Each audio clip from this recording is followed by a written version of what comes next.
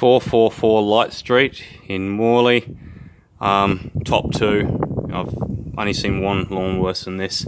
It's just ridiculous. This is meant to be paved. There's paving in here. This is just, can hardly see it.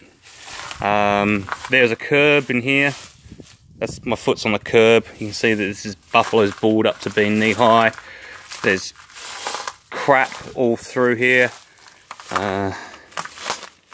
Jesus Christ.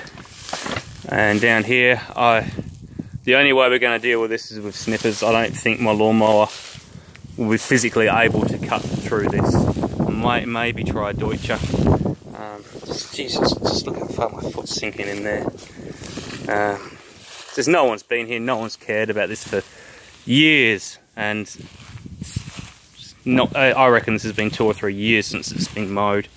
You got balls here, and you got all crap down there. I don't think a mower can even get through this. And show you how you got to this place is. Here's a skeleton of a rat just sitting there.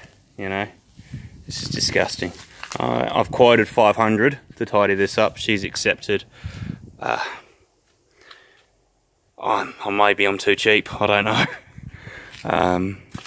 Yeah, we'll see how we go. I'll make an after video later.